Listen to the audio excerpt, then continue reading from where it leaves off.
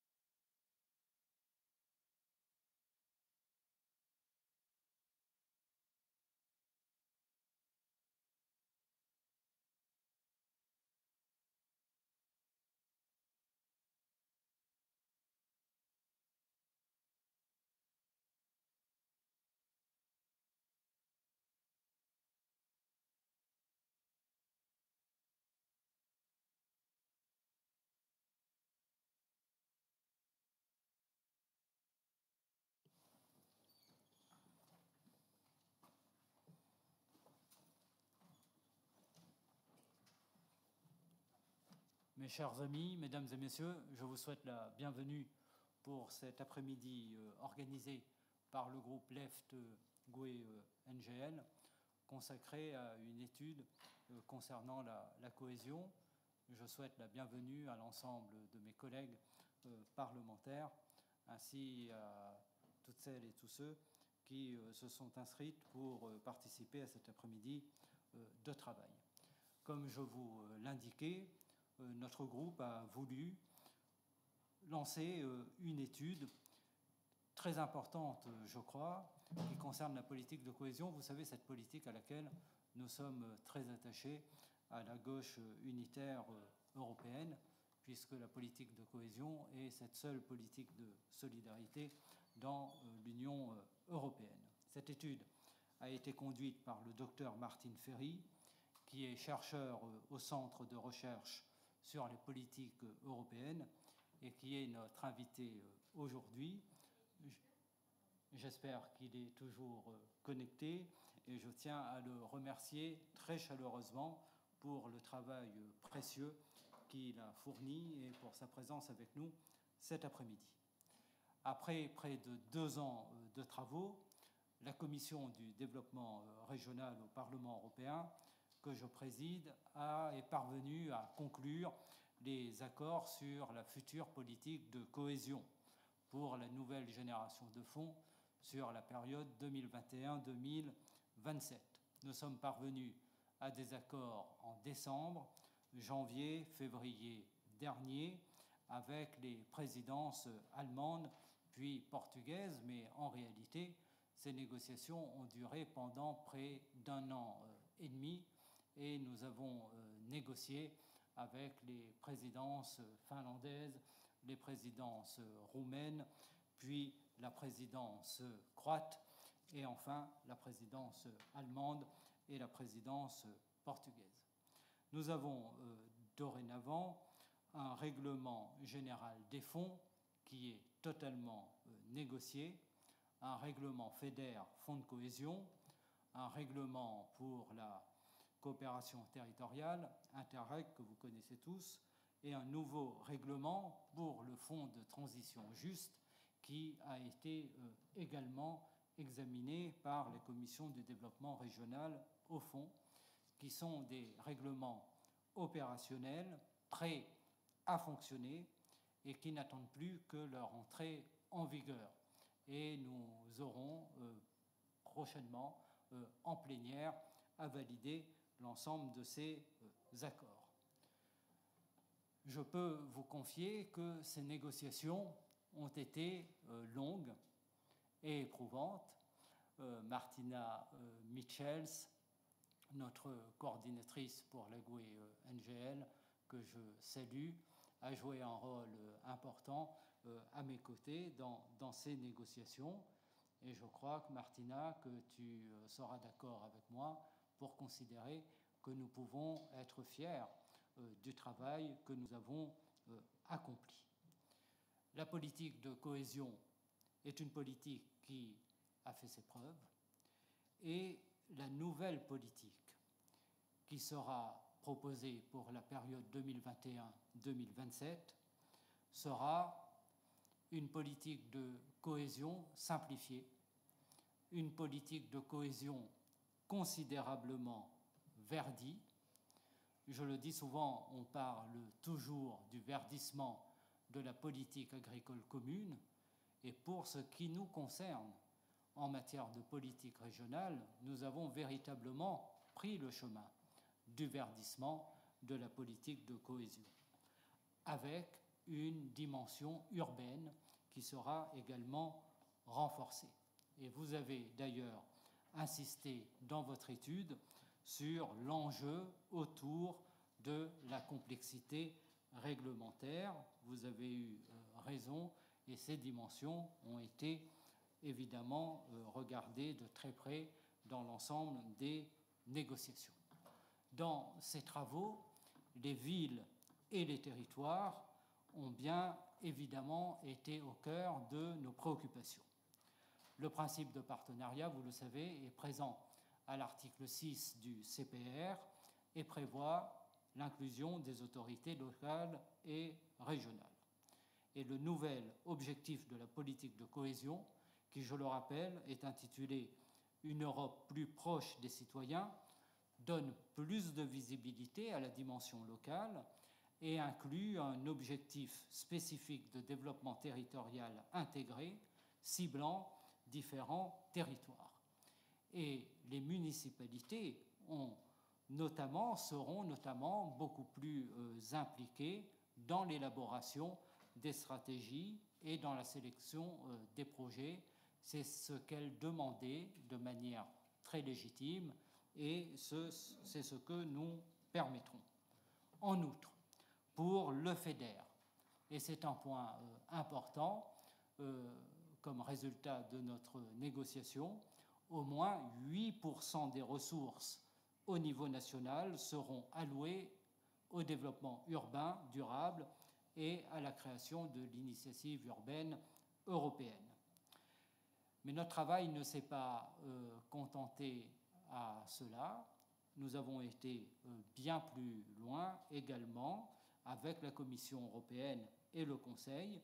Nous avons aussi, vous le savez, mis en place dans cette période de la crise du Covid les règlements CRI, les règlements CRI+, et REACT-EU, qui ont permis de faciliter de manière évidente les investissements le plus vite possible dans la période de crise et dans une période qui est une période sans précédent. Et notre politique de cohésion devait être en capacité d'être réactive dans la crise, et je crois que nous l'avons été. Et là encore, le travail qui a été accompli par la GUE, The Left, la GUE dans la Commission du développement régional et par l'ensemble des groupes politiques dans la Commission du développement régional est un travail extrêmement important. Concrètement, CRI et CRI+, ont permis de modifier les procédures, d'alléger de manière considérable et sans précédent la charge administrative, de prolonger les délais, d'augmenter les cofinancements, et ces mesures ont bénéficié rétroactivement à l'ensemble des États membres pour les aider à faire face à la crise. S'agissant de REACT-EU, là encore, c'est un nouveau règlement qui permet de prolonger les mesures de réponse à la crise de CRI et de CRI+, et qui fait un pont vers une relance à plus long terme.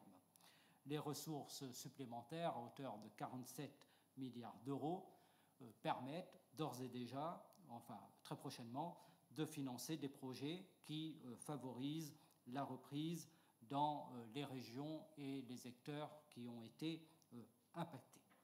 Dans votre étude, vous avez détaillé l'ensemble de ces points, mais il est frappant à la lecture de votre étude de voir combien la politique de cohésion s'avère tout à fait primordiale pour aider les municipalités à répondre à la crise du Covid-19. Le financement supplémentaire et les flexibilités que nous avons apportées par CRI, CRI+, et REACT-EU contribuent à cette réponse, notamment dans les secteurs essentiels que sont les soins de santé et du social, ainsi que dans le soutien traditionnel aux entreprises et à l'emploi.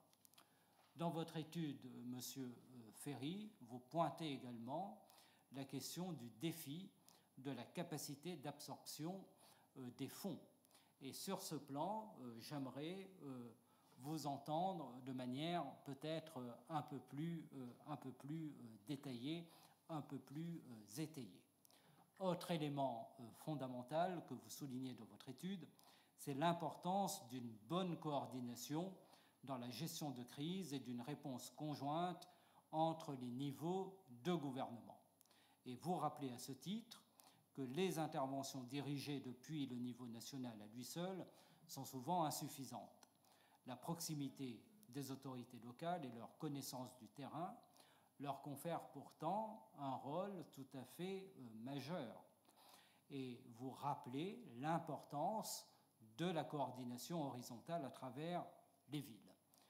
Ces approches coordonnées sont tout à fait nécessaires pour accéder et recourir au financement de l'UE par le biais de structures intermunicipales, intercommunales, qui regroupent ainsi les ressources et renforcent les capacités. Et cela est particulièrement important pour les petites municipalités qui n'ont pas la capacité et l'expérience nécessaires pour accéder aux fonds de l'UE. Avant de conclure, je veux dire qu'en ce qui concerne le plan de relance, et notamment la facilité de relance et de résilience, je rejoins pleinement les analyses qui sont les vôtres, et j'ai déjà pu m'exprimer à ce sujet avec mes collègues dans le cadre de l'intergroupe parlementaire urbain qui s'est d'ailleurs réuni très récemment à l'initiative de son président Jan Olbricht. Nous pouvons en effet regretter et j'en parlais avec Martina tout à l'heure, concernant le plan de relance, le fonds de relance, que la commission régie n'ait pas été associée pour le règlement RRF. Mais nous avons pu tout de même, au même titre que les régions et les villes, souvent tirer la sonnette d'alarme sur le risque de renationalisation des politiques européennes. C'est un risque qui est très grand et je pense que dans les efforts que nous avons à faire pour une analyse prospective, nous ne devons pas sous-estimer ce début de renationalisation des politiques dans les libertés très très grandes qui sont aujourd'hui laissées aux États pour la mise en œuvre des objectifs des politiques européennes. Tout cela est un sujet qui pose question, qui pose beaucoup de questions également pour l'avenir de la politique de cohésion et qui sera une des questions sans doute prioritaires dans les mois et les semaines à venir, parce que l'un des enjeux les plus importants sera aussi celui du suivi et de la mise en œuvre du plan de relance. Et sur ce plan, nous devrons être extrêmement présents. Les quelques années qui sont devant nous vont de manière indiscutable redessiner la carte de l'Europe et du monde. Et les territoires et les pays qui n'auront pas réussi leur relance vont accumuler un retard qui risque de leur être extrêmement paralysant, mais plus encore qui risque de fragiliser l'Union européenne dans son entièreté et dans sa cohésion. Et c'est, je crois, à ce titre, que notre commission Régie doit être particulièrement attentive, car le plan de relance, et je le rappelais hier en plénière, est basé sur l'article 175 du traité, qui permet, comme vous le savez, est un article qui permet de créer de nouveaux fonds pour atteindre l'objectif de cohésion qui, lui, est visé par l'article 174, quand les seuls fonds traditionnels du FEDER et du FSE ne sont pas suffisants pour y parvenir. J'aimerais, sur ce plan, rappeler aux États membres l'importance du respect du principe de partenariat. Il est absolument utile, nécessaire de rappeler que c'est seulement lorsque les municipalités sont impliquées dans la politique de cohésion, son élaboration, la sélection et la mise en œuvre de projets, que cette politique est véritablement adéquate et territoriale. Un projet, lorsqu'il est financé, il atterrit toujours dans une commune. Il n'atterrit pas dans une région qui est une création juridique. La réalité, c'est qu'un projet, il finit toujours dans un territoire et dans une commune. Et cette dimension doit être suffisamment pleinement aujourd'hui prise en compte dans notre politique. Pour conclure définitivement, je veux vous dire que la question du pacte de stabilité et de croissance est une question qui ne doit pas être éludée non plus.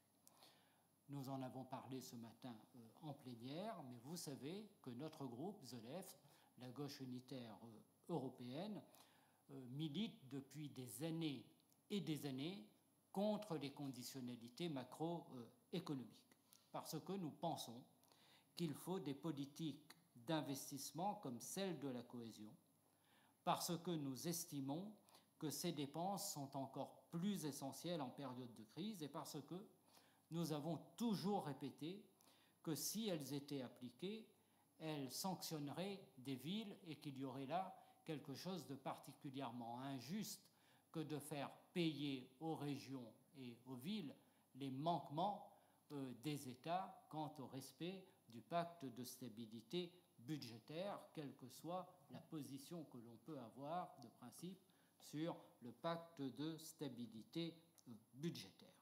Mais nous sommes aujourd'hui à un moment, avec la crise du Covid-19, où les cartes sont rebattues et où nous devons nous poser la question, non pas seulement de la suspension du pacte de stabilité budgétaire, mais celle de repenser véritablement la gouvernance économique de l'Union.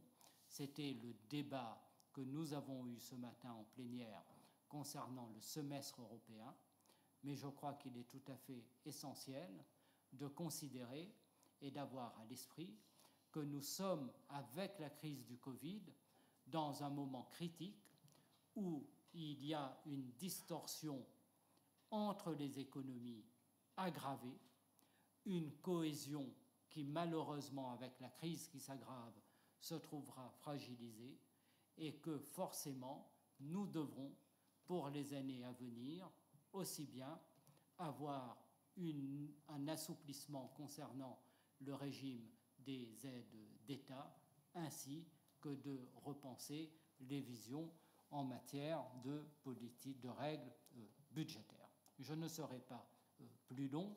Je vais donner immédiatement la parole à Martina Michels, qui est notre coordinatrice en commission régie pour The Left et que je remercie pour avoir pensé cet après-midi de travail ainsi que pour l'ensemble des initiatives qui ont été prises. Martina, je te donne la parole. Ah ja. Oh, weil man sich selber hört. Ja, guten Tag und vielen Dank an meinen Kollegen Jonas Omager, der ja gleichzeitig Ausschussvorsitzender des Regionalausschusses hier im Europäischen Parlament ist. Und er hat natürlich dankenswerterweise sehr gut bereits geschildert, wie die einzelnen Förderinstrumente, die wir in dieser schrecklichen Pandemie zur Verfügung gestellt haben, wie wir diese auf den Weg gebracht haben. Deswegen will ich da gar nicht drauf eingehen. Ich freue mich jedenfalls, dass wir heute eine Studie vorstellen können oder präsentieren können, die so hochaktuell ist, wie kaum eine Studie je sein kann. Als Information, ab heute steht auch die deutsche Version zur Verfügung, die wir dann auch entsprechend, die man bei uns entsprechend auch bestellen kann. Ja, die Pandemie hat uns, glaube ich, im vergangenen Jahr mit aller Wucht auf allen Ebenen getroffen und wir waren im Regionalausschuss zumindest bemüht, so schnell wie möglich Hilfsprogramme auf den Weg zu bringen, in der Weise, wie das mein Kollege Jonas bereits gesagt hat. Wir sind dabei immer davon ausgegangen, als Linke, das war immer unsere Position, dass die Kommunen und Regionen an der vordersten Front stehen, wenn es um die direkte Unterstützung der Menschen vor Ort geht. Das ist für uns in Zeiten ohne Pandemie so, aber das verstärkt sich natürlich gerade in Pandemiezeiten. Und so möchte ich heute gleichzeitig auch meinen Respekt und meinen Dank an alle Kommunalpolitikerinnen und Kommunalpolitiker, die uns heute zugeschaltet sind, richten. Wir zumindest wissen und sind uns bewusst, dass gerade vor Ort die wichtigste Arbeit geleistet wird. Und deswegen wollten wir mit unserer Studie auch Erfahrungen vermitteln in diesem ganzen Prozess. Wir haben uns bereits im Herbst 2020, das heißt ein halbes Jahr nachdem die Pandemie nach den ersten kohäsionspolitischen Sofortmaßnahmen zur Krisenbekämpfung haben wir uns, nachdem diese eingeleitet wurden, haben wir uns als Team der Abgeordneten der Linken im Regionalausschuss zusammengetan und wollten eine gezielte Bewertung der Wirksamkeit der EU-Hilfen mittels dieser Studie für die kommunale Ebene dokumentieren. Wir haben daher diese Studie in Auftrag gegeben, um 3 Fragen zu beantworten. Erstens, wie schnell und effizient erreichen EU-Hilfsgelder die kommunale Ebene und für welche Maßnahmen werden sie dabei verwandt? Zweitens, welche Organisationsformen, Wissens-, Verteilungs- und Kommunikationsstrukturen tragen dazu bei, dass die speziell in den Krisenhilfspaketen vorgesehenen Kohäsionsmittel erfolgreich eingesetzt werden können?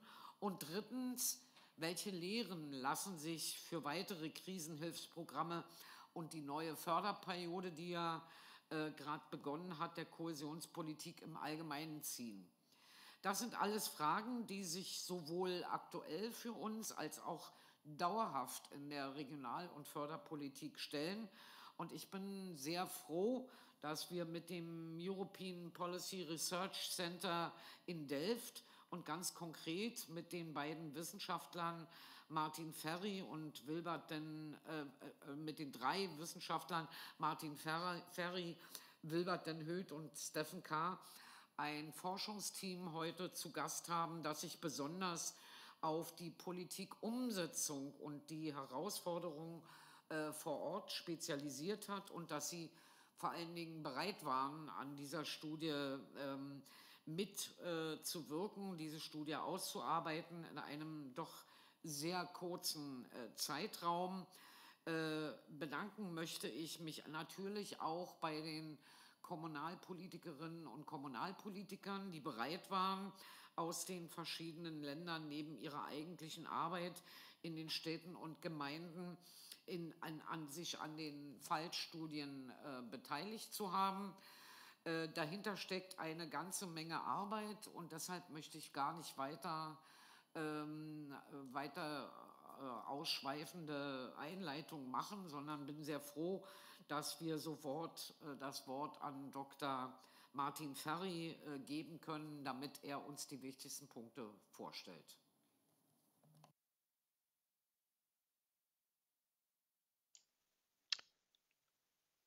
Okay, thank you very much, Martina.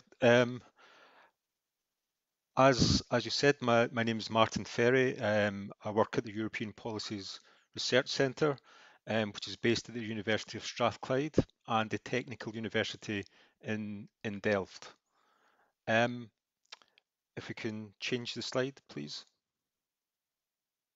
Thank you. So my presentation sets out the results of the study that we've been speaking about, which I carried out with 2 of my EPRC colleagues, Stefan K. and Wilbert Den Hood, in the second half or in autumn of 2020. Our basic question was, how have municipalities used EU funding in the form of cohesion policy in responding to the COVID pandemic? So my presentation on this will look at it under 3 main headings. First, I'll provide an overview of the COVID-19 impact and local responses. Second, I'll look at the cohesion policy contribution to these municipality measures, and I'll finish with some of our key conclusions. So if we change the slide, please.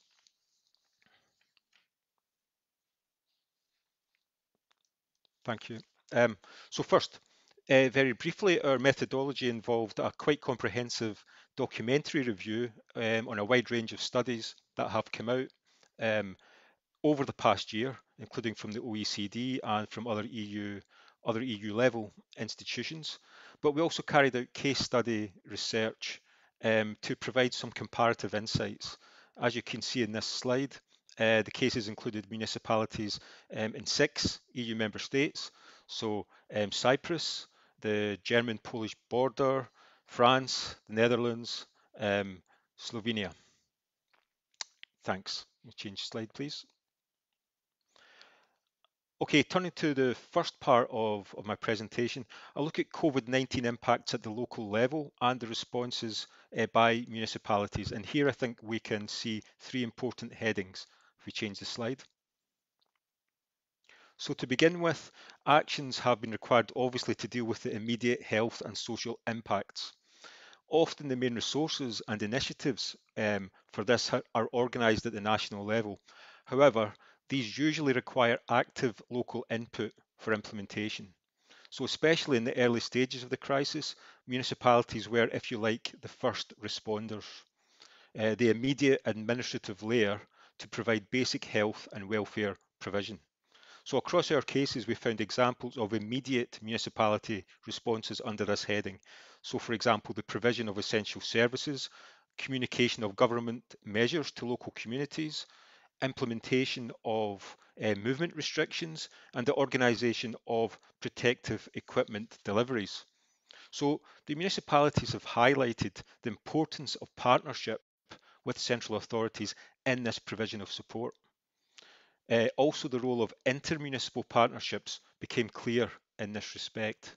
And this applies to consistency and coherence in how measures and restrictions were introduced locally, but also in terms of cooperation across administrative and sometimes national borders. We found this in the joint efforts of Frankfurt and Slubice, for instance, to maintain cross-border links during lockdown to ease some of the pressures on local communities. Next slide, please. As with the immediate health impact of the crisis, national packages have obviously played an important role in addressing the economic impact, economic issues. But at the local level, municipalities again have been important in, if you like, operating between the cracks of national support schemes. They again are usually responsible for the implementation of national packages on the ground. They often act as the interface with local firms, local businesses, and as contact points for businesses in difficulty. More than this, municipalities have also provided emergency support to business that could not receive perhaps enough through national measures. So again, municipalities are in a position to provide this tailored help.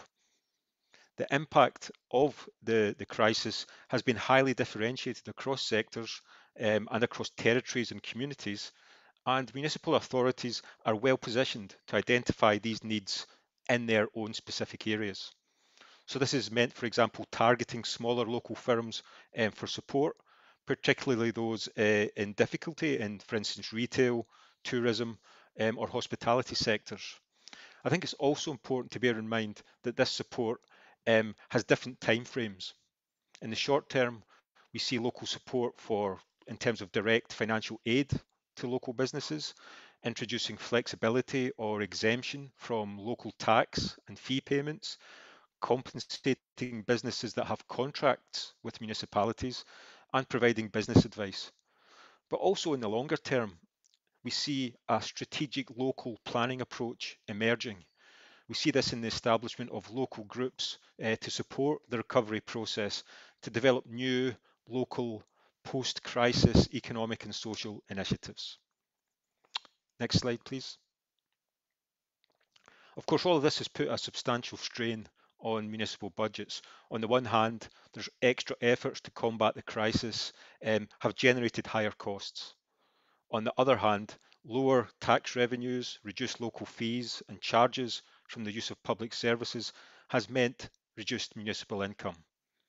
By way of illustration, the results of a survey done in the summer of 2020 are provided on this slide.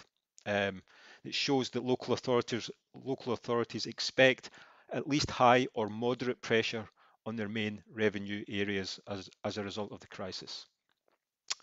Okay, next slide, please. Okay, thanks. So the second part of my presentation looks at the role that EU cohesion policy has played in supporting municipalities in these actions. Next slide, thanks. Looking first at the EU Coronavirus Response Investment Initiative, this has offered options for reprogramming and for shifting support across cohesion policy programmes, priority axes, or across funds to respond to the crisis. In addition, financial flexibility and liquidity measures have been introduced, including the introduction of 100% EU co-financing for the accounting year 2020 to 21. I think it's fair to say that for some programmes, the scope offered to make these shifts has been quite limited. At this stage in the 2014 to 20 cohesion policy period, many programmes are already or were already largely committed in terms of funding. But taking this aside, some significant adaptations have taken place. And I'll briefly look at these in the next couple of slides. So the next slide, please. Some cohesion policy programmes have made important EU funding reallocations to support health-related measures.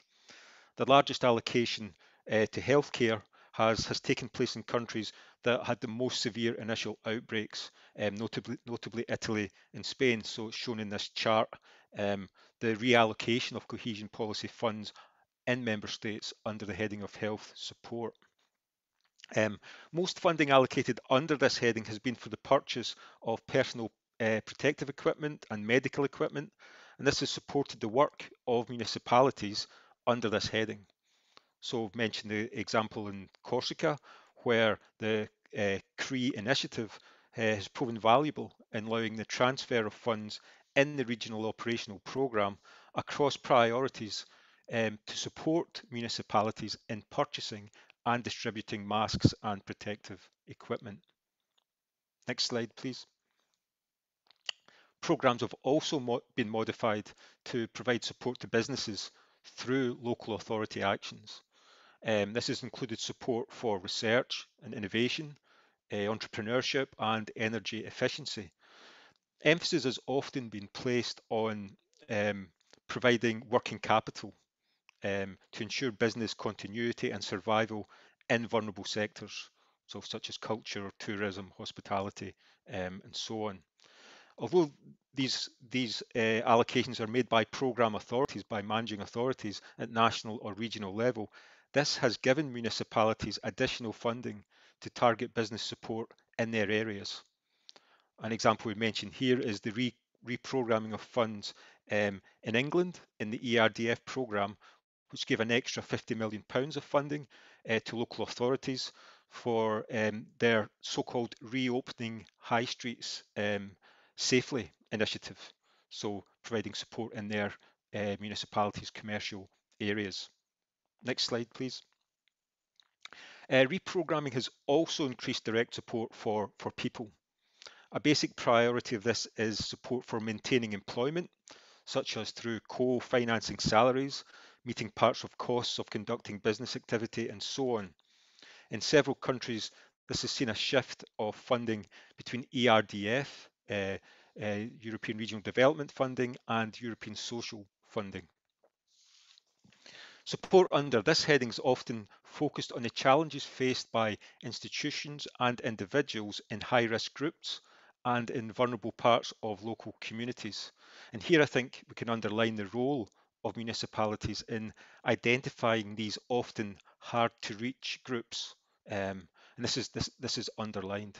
So for example, in Bulgaria, the European Social Fund was used to extend the scope of a service called patronage care for adults that aims to provide most vulnerable groups with social and health workers in their homes. Thanks to the increased flexibility introduced by CRE, this service was extended to allow local authorities to deliver essential goods to people's houses, including elderly people who were under quarantine. In the city of Rotterdam, the remaining budget of the West Cohesion Policy Programme was quite limited for reallocating of resources, but minor reallocations were made to match labour market needs to innovation fields. And this reorientation was important in the context of the crisis, especially in disadvantaged urban areas where most people work in quite precarious sectors. So a transfer of around €500,000 was put towards the priority of labour market mismatch in deprived areas through the EU Integrated Territorial Investment Strategy in Rotterdam, which is steered in large part by the municipality.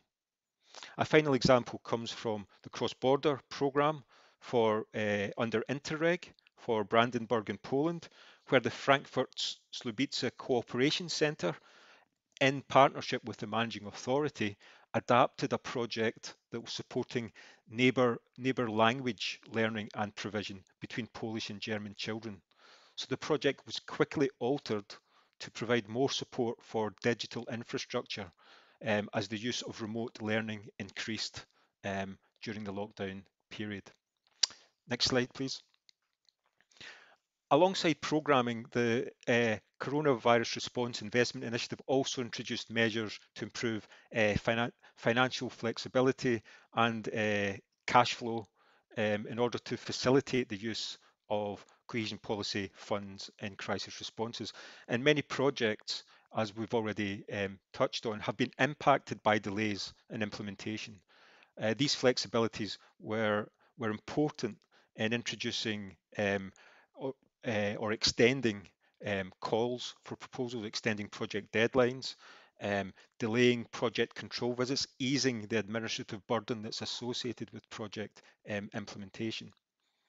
So as beneficiaries, we found that municipalities have welcomed these flexibilities, including the scope to access funding quickly, um, pre-financing of cohesion policy, provided advance payments to beneficiaries, including local authorities, to strengthen their financial liquidity.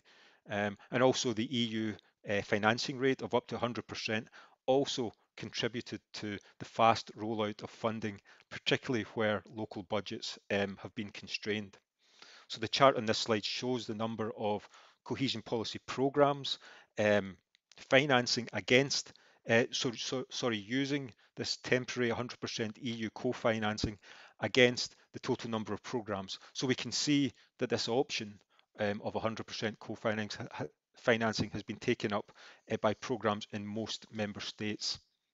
Next slide, please. The CRE initiatives are also being supplemented by the Recovery Assistance for Cohesion Policy and the Territories of Europe package, so REACT EU. This will deliver a substantial amount of funding over the next couple of years, and it's designed to serve a twin purpose. First, to support measures related to repair in the context of COVID, and also to support green, digital and resilient recovery from the crisis. There's flexibility in member states to decide the share of resources under different cohesion policy funds, and moreover, there's no predetermined breakdown by category of more developed or less developed regions. This is to give member states and programme authorities the ability to direct resources where they're most needed. Some municipalities are already quite advanced in planning the use of REACT EU funding, and they see it playing an important role. We can see it in the quote that I've included in this slide. So in the Netherlands, Rotterdam has developed a municipal recovery plan to act as a catalyst for public investments from other levels of government, including the EU, and it sees REACT EU as a concrete option for supporting this recovery plan. Nevertheless, I think it's fair to say that there is some uncertainty about the role of the local level in determining the use of this funding. Preparation for REACT EU has generally involved cooperation and consultation that's involved cohesion policy stakeholders, including municipalities. But the ultimate impact of this process of consultation and interaction has still to be seen. Next slide, please. Beyond this, we have the EU's Recovery and Resilience Facility, RRF, which again is making a very substantial level of funding available in the next few years in the form of loans and grants.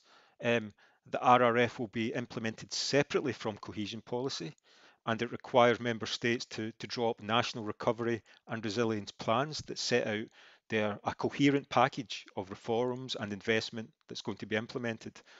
And these plans again should contribute to green and digital transitions and to economic and social resilience. Member states are at different stages in the preparation of their national recovery plans, but for municipalities, I think there are two key issues to consider. The first is, as with REACT EU, is to ensure that national leadership on decision making in RRF does not reduce the overall role of subnational levels in allocation or in steering the funds. The second issue, I think, is making sense of the different funds and instruments that are on offer. The RRF and cohesion policy offer broadly similar support in terms of the thematic coverage or the issues that they support, but there are some differences in the rules for their implementation under these different headings. I think it will be important to ensure coherence rather than rivalry or duplication in the use of the RRF and cohesion policy and also other instruments. When we think about the question of absorption, I think this clarity is very important going forward. Next slide, please. Thank you. Okay, the last part of my presentation will look at some of the main points coming from our research. So next slide, please. First, we can see the EU cohesion policy funding is playing an important role in helping municipalities respond to COVID, in addressing immediate, medium and longer term challenges. Critical to the success of current and future initiatives is the ability of local authorities to access and spend cohesion policy resources in a timely and efficient way. And the CRE initiative certainly helped to address the impact of the pandemic on projects and beneficiaries, including municipalities, in that respect. React EU funding will also provide a potentially valuable resource over the next few years. Again, the flexibilities introduced will continue to be crucial for municipalities and other beneficiaries in absorbing these extra resources. Next slide, please. Also, I think it's important to point out the importance of coordination. The pandemic has demonstrated how important this is at national, regional and local levels, and also cooperation across municipalities in order to minimise fragmented or disjointed responses. This applies to the use of EU resources, where it's important to look at synergies and avoid this fragmentation and competition that I've spoken about in accessing support. I've included a quote here from one of our interviewees that picks up the horizontal and vertical dimensions of this coordination. From what we've seen, successful use of EU funds in the context of the crisis has been associated with efficient multi-level governance. The slide picks this up. So on the one hand, it means stronger regular interactions between municipalities, programme authorities and national ministries. Horizontally, I think the crisis has also underlined the importance of intermunicipal coordination. This sort of coordination is important to access and use EU funding to address a common challenge, such as COVID. This can be done, for example, through intermunicipal coordination structures to find ways of pooling resources and building capacity. I think this is particularly important for smaller municipalities that may lack the resources and the experience in accessing EU funds. Next slide, please. My third point is that the crisis is underlining the value of municipalities as strategic partners, not just as beneficiaries of cohesion policy. We've heard that municipalities are on the front line, are the first responders to the crisis. And the value of this proximity to emerging needs on the ground has been demonstrated in the swiftly changing COVID context. I've included another quote here that sums this view up. In several ways, this reflects current thinking in cohesion policy, or thinking that indeed's been underway over the last couple of years, emphasising the territorial dimension, the so-called place-based thinking, which stresses the role of the local level in identifying place-specific needs and potentials. However, as I've noted, there are some uncertainties about how some aspects of the EU recovery package are picking up this territorial dimension and this bottom-up input. The second quote on this slide echoes some of these concerns. Next slide, please. Okay, my final slide takes a forward-looking perspective, identifies some issues for consideration. The first point will come as no surprise to anyone who's been involved in cohesion policy and are familiar with it, and this concerns regulatory complexity. Some of the well-known difficulties encountered in implementing cohesion policy on the ground have been made obvious during the crisis. So meeting regulatory requirements, for example, eligibility, public procurement, audit requirements, and so on a project by project basis often makes it quite challenging for local authorities to become involved in accessing EU funds in a beneficial way. In fact, in some ways, the flexibilities introduced in the crisis conditions have further emphasised this point. The second issue I would make relates to the importance of administrative capacity. So making full use of cohesion policy funding in the next period is likely to test the administrative capacity of some municipal authorities. We can see capacity deficits perhaps in different areas such as lack of skills, data, knowledge, experience or competences in accessing EU funds. The capacity, for example, to design strategic plans or projects to help steer cohesion policy investments. There are various ways of addressing this. So cohesion policy technical assistance can provide important human investment in human capital for regional and local authorities or administrations involved in cohesion policy. And it's important that this form of assistance is made available where it is most needed, including at the local level. As I've mentioned, participation in intermunicipal or regional cooperation structures, or indeed international platforms for knowledge exchange, this is also potentially important. Related to this is the last point I'd like to make is that there are already in place several structures and instruments that can facilitate this sort of strategic input from municipalities at the local level.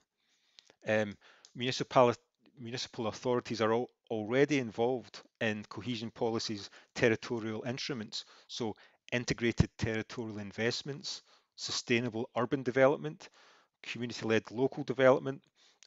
These are already well underway in the 2014 to 20 period, and they have played an important role in incentivising strategic cooperation and strengthening these local inputs into steering cohesion policy. In some cases, they've demonstrated these mechanisms have demonstrated their worth in the COVID context. I've included a slide, a quote on this slide that supports this point. I would also refer you to other examples that are there in the report with a bit more detail in them. The European Commission has emphasised the local dimension of cohesion policy in the next programme period.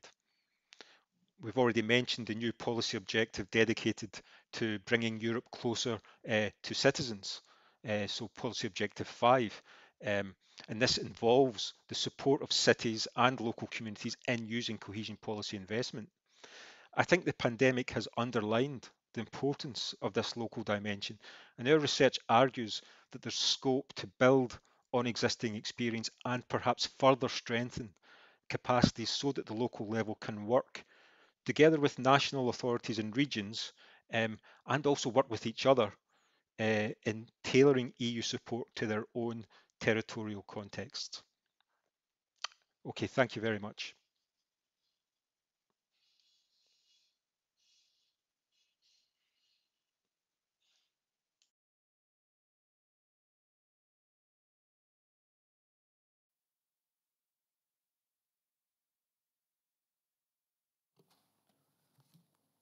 Merci beaucoup, Martine Ferry, pour cette présentation extrêmement intéressante de votre étude.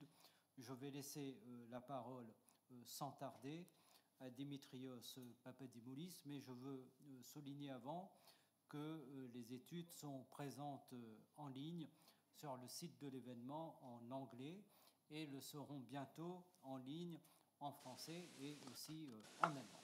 Je donne donc la parole à Dimitrios, qui, vous le savez, est vice-président du Parlement européen, qui est eurodéputé grec et qui est également coordinateur pour ZELEF dans la commission du budget et qui est membre de la commission régie. Beaucoup de qualités pour Dimitrios, à qui je cède tout de suite la parole. Ευχαριστώ, Γιουνούς.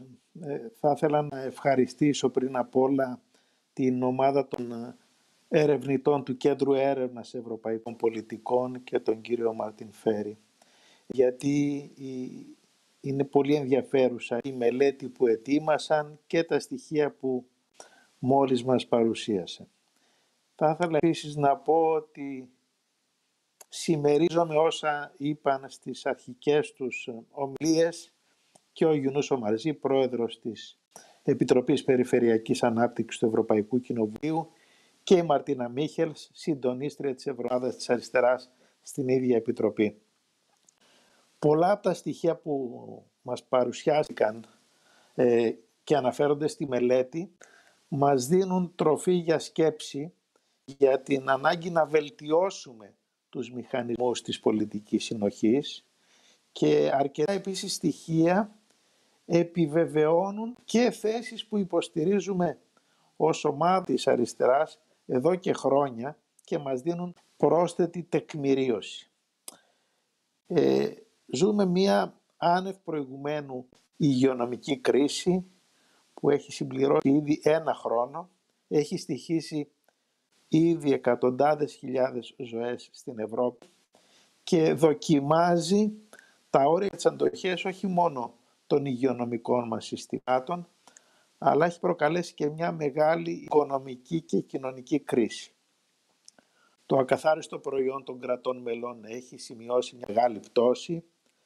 Το δημόσιο χρέος βρίσκεται σε επίπεδα που είχαμε να δούμε από το Δεύτερο Παγκόσμιο Πόλεμο.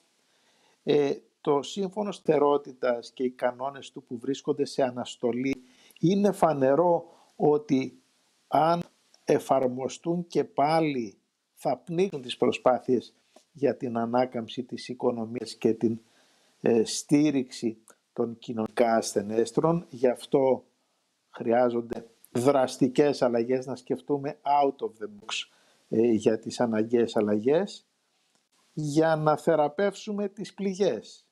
Εκατομμύρια θέσεις εργασίας έχουν χαθεί, η ανεργία έχει αυξηθεί, επιχειρήσεις, ιδίως μικρομεσαίες, έχουν δεχθεί ένα τεράστιο πλήγμα ή κινδυνεύουν να κλείσουν οριστικά.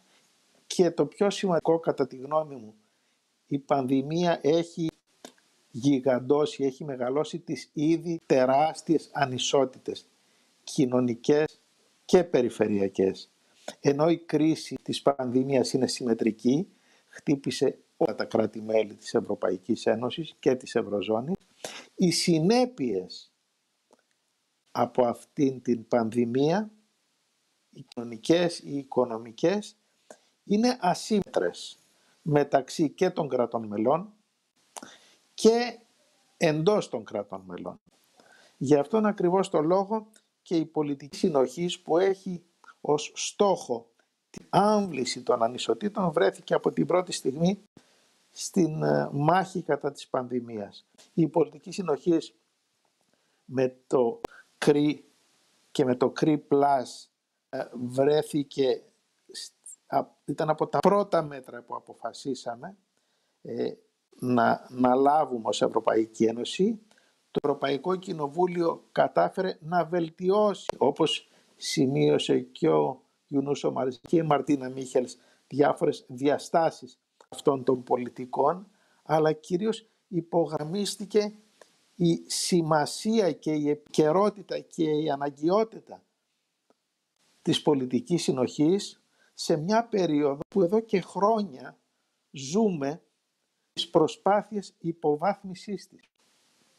Διεκδικούμε μέσα στο Ευρωπαϊκό Κοινοβούλιο, δίνοντας μάχες, να ανακοπεί αυτή η τάση υποβάθμισης της πολιτικής συνοχής. Με πρόσφατο αρνητικό παράδειγμα τις περικοπές των κονδυλίων συνοχής στο νέο πολυετές δημοσιονομικό πλαίσιο, στο νέο πολυετή προϋπολογισμό. Οι θετικές πρωτοβουλίες λοιπόν του ΚΡΙ και του ΚΡΙ Plus έδωσαν μεγαλύτερη ευελιξία για την κινητοποίηση των κονδυλίων ευρωπαϊκών διαρθρωτικών και επενδυτικών ταμείων, έδωσαν μέτρα ενίσχυσης της ρευστότητας συμπεριλαμβανομένης και της θέσπισης ποσοστού συγχρηματοδότησης 100%. Κάτι που πριν από λίγο καιρό θα θεωρεί το αδιανόητο. Αυτές οι πρωτοβουλίες ήταν κάποια πρώτα βήματα.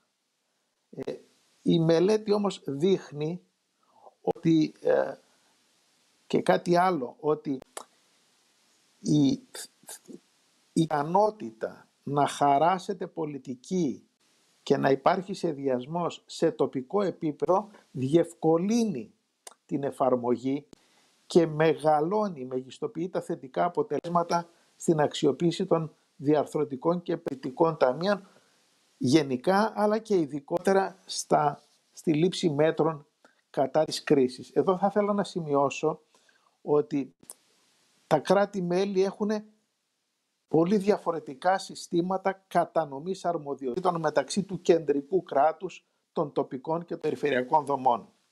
Για παράδειγμα, στη Γερμανία οι δήμοι και οι περιφέρειες έχουν πολύ ισχυρότερες αρμοδιότητες στον σχεδιασμό και την υλοποίηση τέτοιων μέτρων από ότι στη χώρα μου, την Ελλάδα, όπου το κράτος παραμένει πολύ συγκεντρωτικό και οι αρμοδιότητες της αυτοδιοίκησης αρκετά περιορισμένες.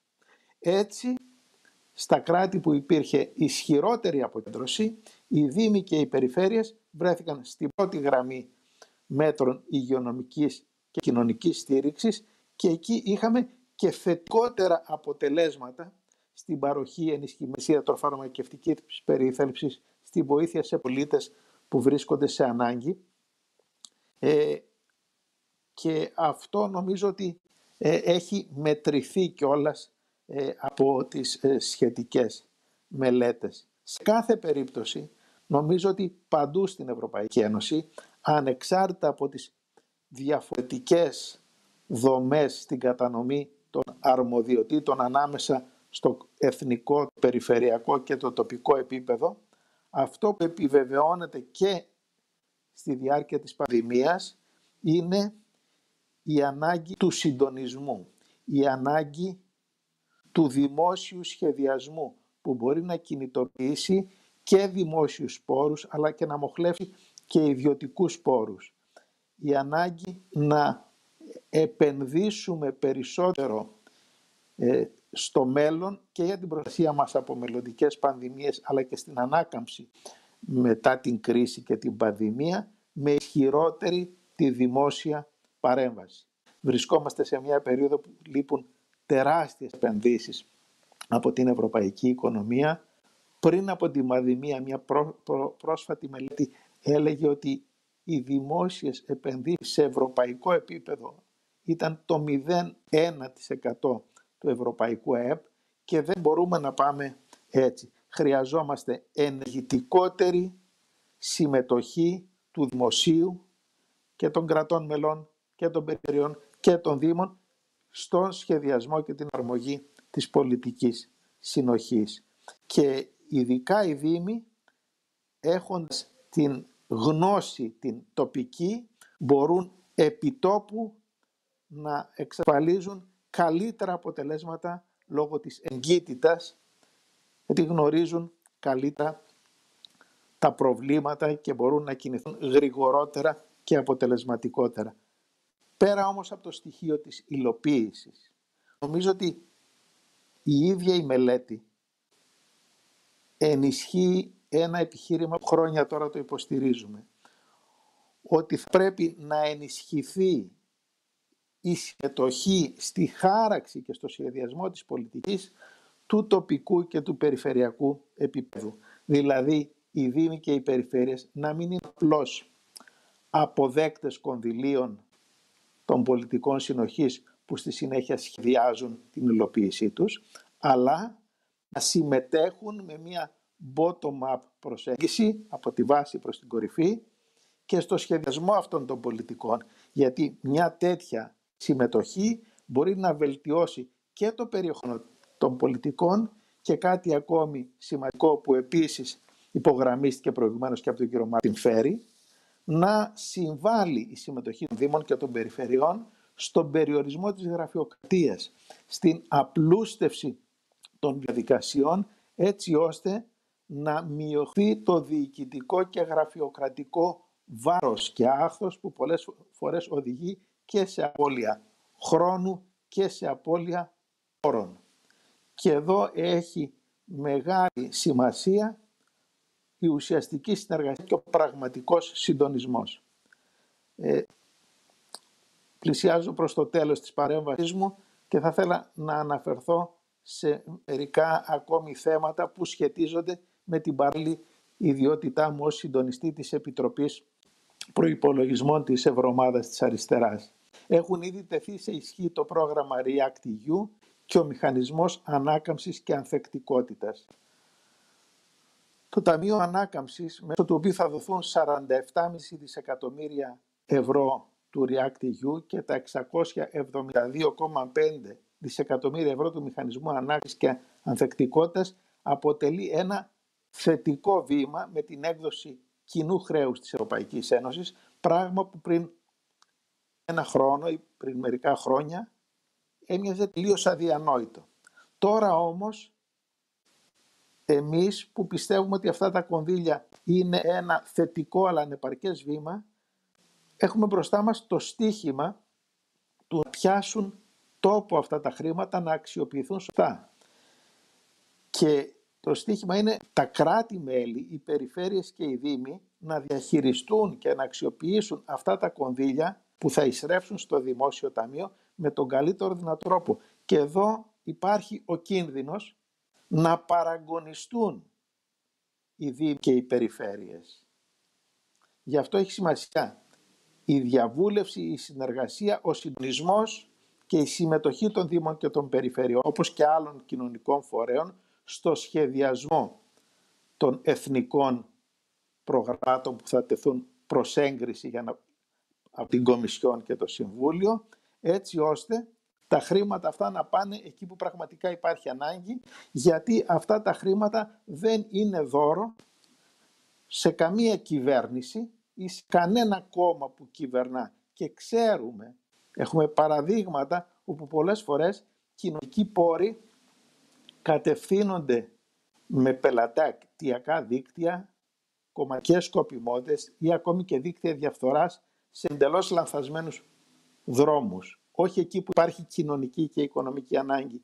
Γι' αυτό λοιπόν λόγο, πέρα από την υλοποίηση των πολιτικών συνοχής, νομίζω ότι οι δήμοι και οι περιφέρειες πρέπει να διεκδικήσουν ουσιαστικό ρόλο, διαφάνεια, κοινωνική διαβούλευση και με γνώμονα το δημόσιο και το κοινωνικό συμφέρον να μην αφήσουν στην γραφειοκρατία και την πολιτική ηγεσία ούτε των κρατών μελών ούτε των Βρυξελών την εξειδίκευση των εθνικών σχεδίων για το πώς θα ξοδευτούν τα σημαντικά αυτά κονδύλια του Ταμείου Ανάκαμψης. Είναι ένας τομέας στον οποίο η τοπική και η περιφερειακή αυτοδιοίκηση θα πρέπει να διεκδικήσει μεγαλύτερο ρόλο και συμμετοχή και σε αυτή την προσπάθεια μπορεί να λογαριάζει και στην στήριξη της Ευρωομάδας της Αριστεράς και στην στήριξη της Επιτροπής Περιφερειακής Πολιτικής του Ευρωπαϊκού Κοινοβουλίου, που στη μεγάλη της πλειοψηφία υποστηρίζει την ενίσχυση των πολιτικών συνοχής και την ενίσχυση του ρόλου της αυτοδιοίκησης στην υλοποίηση αυτών των πολιτικών. Με αυτές τις σκέψεις σας ευχαριστώ και πάλι και για την πολύ ενδιαφέρουσα μελέτη και για την πολύ ενδιαφέρουσα εκδήλωση που οργανώνουμε σήμερα. Ευχαριστώ.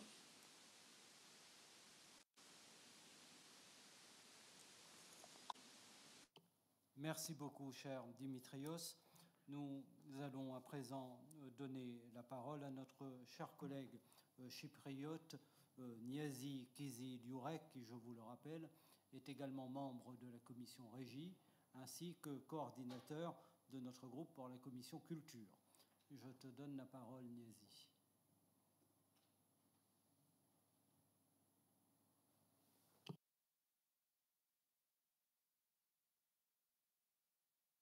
Sir, please press the speak button. Thank you.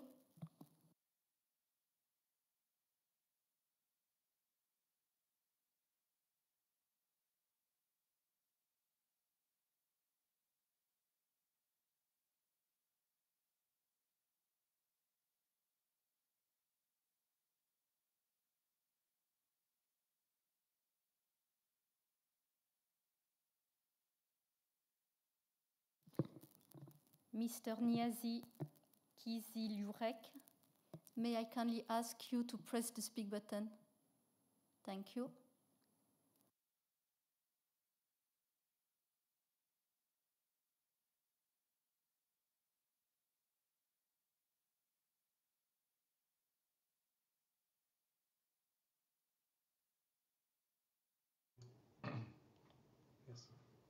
Hello, do you hear me? Hello? On t'entend bien. We hear you. Okay. Well, I want to say hi.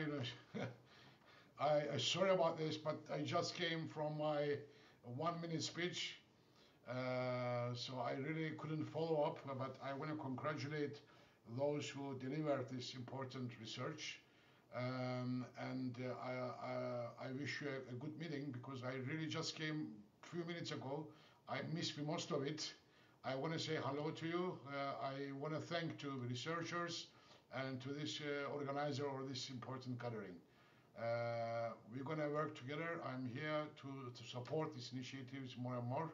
And by these words, I wanna wish you to continue. Thank you.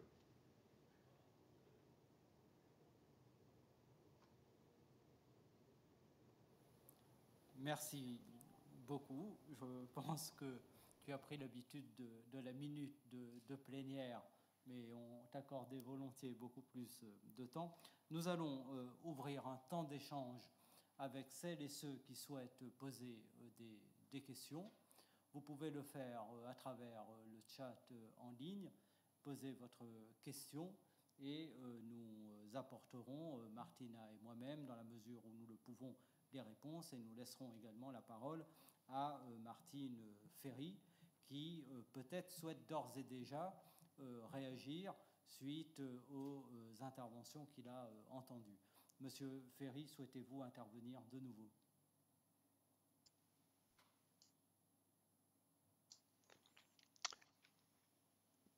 Yes, can people hear me? Yes? Oui, très bien. Okay. No, I'd like to thank the other presenters for their inputs and their insights into the study. It's comforting to see that the results that we found from our research chimes with a lot of the thinking that's been done in this group, and a lot of important issues have been highlighted. Just to pick up on one point that was raised at the beginning, where we've spoken about the absorption issue, where there has been traditionally pressure to spend EU funding in a reasonably quick way to use it as quickly as possible. And in some ways, it could be argued that involving local levels, local authorities in steering cohesion policy creates some absorption challenges because in some instances, experience or capacity may not be in place to do that initially. But what we've found from other research is that these capacities can develop quite quickly, and absorption of EU funding in this more strategic way can improve. For example, we've done research on integrated territorial investments, which is a cohesion policy instrument that supports the role of municipalities working together to develop strategic projects and plans.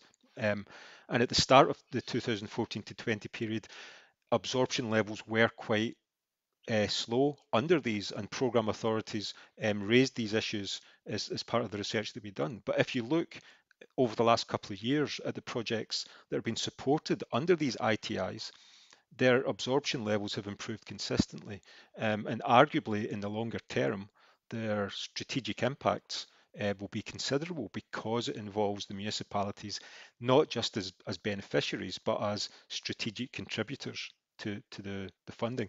And I think this is something that came out in our broader research, but also in the research we've done for this report. Merci beaucoup. Martina Michels qui souhaitait réagir.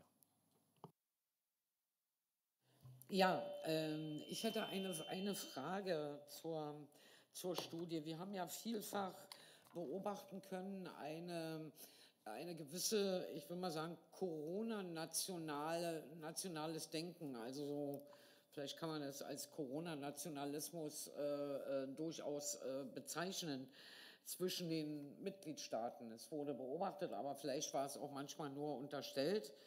Ist das auf kommunaler Ebene eigentlich auch zu beobachten gewesen?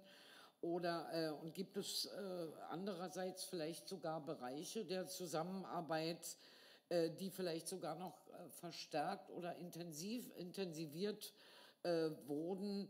Beziehungsweise anders gefragt, hat die gemeinsame Betroffenheit auf dieser Ebene möglicherweise sogar einen gegenteiligen positiven Trend der Solidarität ausgelöst oder verstärkt? Geben Aussagen aus Ihrer Studie oder den Erhebungen das her, dass Sie dazu eventuell was sagen können?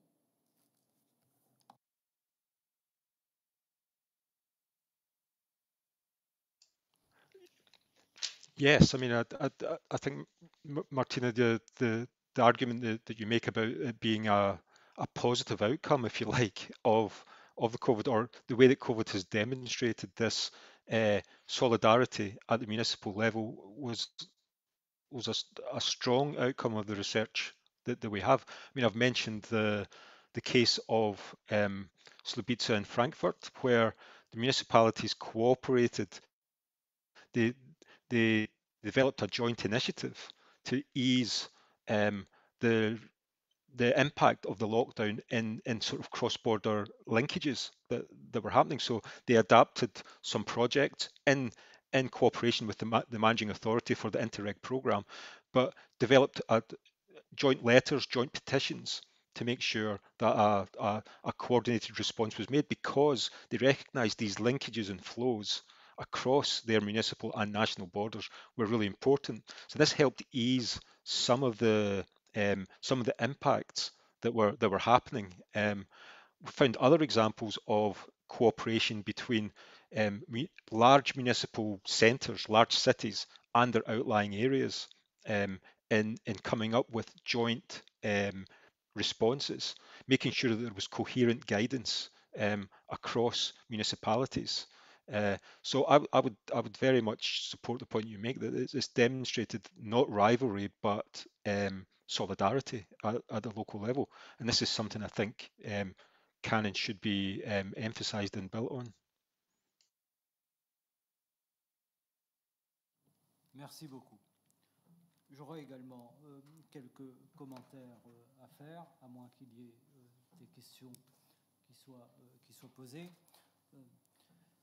Dimitris a tout à fait raison de dire que la crise du Covid a aggravé des inégalités qui étaient déjà existantes à l'échelle de l'Union ainsi qu'à l'intérieur des États membres. Et nous avons vu également apparaître de nouvelles formes de difficultés qui concernent principalement les villes et les grandes villes en particulier. Je pense à la question de la pauvreté urbaine, qui est aujourd'hui un défi redoutable pour la politique régionale. La question de la pauvreté urbaine était prégnante avant même la crise du Covid. Et elle l'est beaucoup plus aujourd'hui, puisque la pauvreté a explosé partout en Europe, et en particulier dans les villes et les grandes villes de l'Union. Et sur ce plan, nous avons sans doute à penser de nouveaux instruments qui soient beaucoup plus adaptés. La crise du Covid a rebattu les cartes et nous amène à penser autrement, différemment. Les villes, évidemment, sont les lieux où se concentre en réalité l'ensemble des défis de la politique régionale. Et en particulier, sur les questions qui sont très importantes pour nous, les questions climatiques, c'est dans les villes, et en particulier les grandes villes, que cela se joue. Mais nous avons vu aussi, avec la crise du Covid, s'opérer des phénomènes inverses qui doivent nous conduire à penser et peut-être à repenser. Parce que s'est-il passé pendant la crise du Covid? Nous avons vu une forme d'exode où on a quitté les villes pour aller se réfugier à la campagne. Et c'est dans les campagnes, loin des réseaux, là où on était le moins connecté, où l'on se sentait le plus en sécurité. Et ça, c'est quelque chose dont nous devons également tenir compte, parce que jusqu'à maintenant, la ville était ce lieu d'attractivité considérable, donc de concentration aussi de beaucoup d'efforts et de beaucoup de moyens. Bien sûr, il faut, et nous, Dimitris comme Martina l'a dit, il faut davantage associer les communes à la définition et à la mise en œuvre des programmes opérationnels. Et c'est pourquoi, tout le temps de la négociation, notre groupe, mais pas seulement notre groupe, toute la commission régie a fait de la question du principe de partenariat et de son respect l'une des questions centrales et sur lesquelles nous avons été extrêmement offensifs. Mais peut-être faut-il aujourd'hui penser autrement la gouvernance. Le sujet est sur la table. Y a-t-il des questions qui sont posées? La dimension insulaire a-t-elle affecté Bastia par rapport aux villes continentales?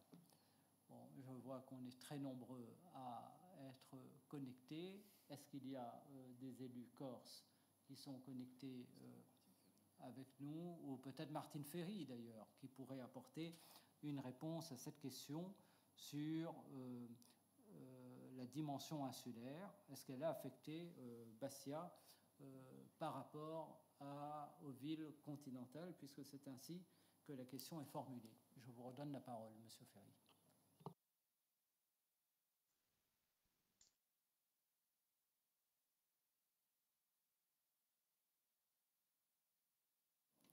Monsieur Ferry? Oh, sorry. Yes.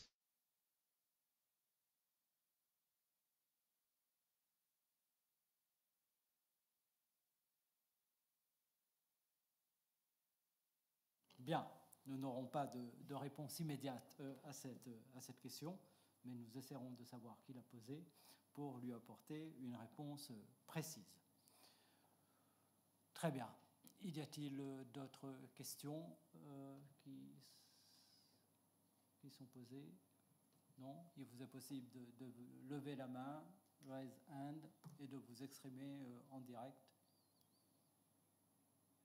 Pas de questions. Monsieur Ferry est de retour. Je vous laisse de nouveau la parole, si vous pouvez avoir l'amabilité de répondre à ceux qui sont interrogés sur la dimension insulaire. Merci.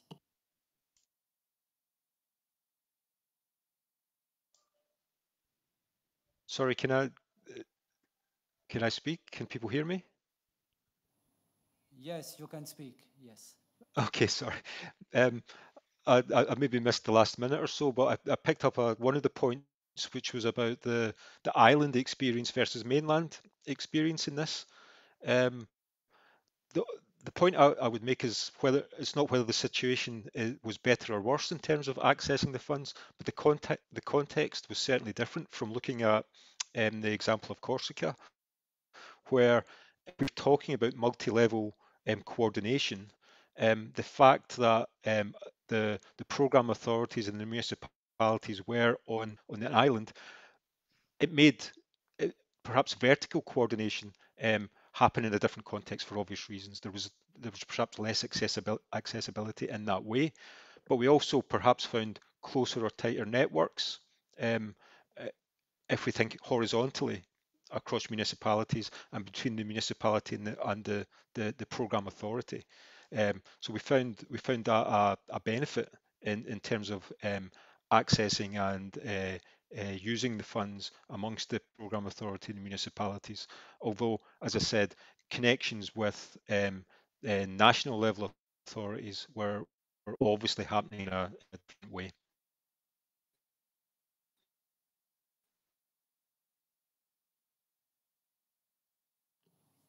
Je partage tout à fait votre constat, connaissant bien la situation dans les îles, et en particulier dans les régions ultra-périphériques.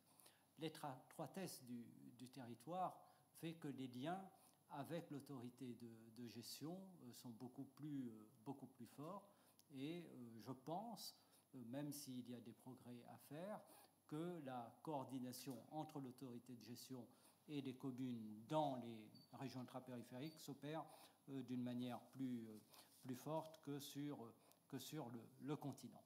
S'il n'y a pas de questions supplémentaires, je vais clore à présent la réunion en remerciant d'abord toutes celles et tous ceux qui y ont pris part, qui ont participé à l'organisation. Je veux surtout remercier Martina Michels pour avoir pris l'initiative pour notre groupe de cette réunion fort intéressante et fort utile. Je veux remercier Monsieur Martin Ferry pour la qualité de son étude et son intérêt extrêmement grand. Je veux remercier l'ensemble des staffs de la gauche unitaire européenne, The Left, pour avoir très bien travaillé à cet événement. Remercier toutes celles et tous ceux, vous étiez très nombreux à être connectés cet après-midi. J'espère que nos échanges ont été source d'enrichissement et qu'ils donnent à penser, puisque c'est l'objectif de cet après-midi de discussion. Je remercie les staffs techniques du Parlement européen, comme d'habitude, et l'ensemble des interprètes. Je vous souhaite à toutes et à tous une bonne fin d'après-midi. Merci.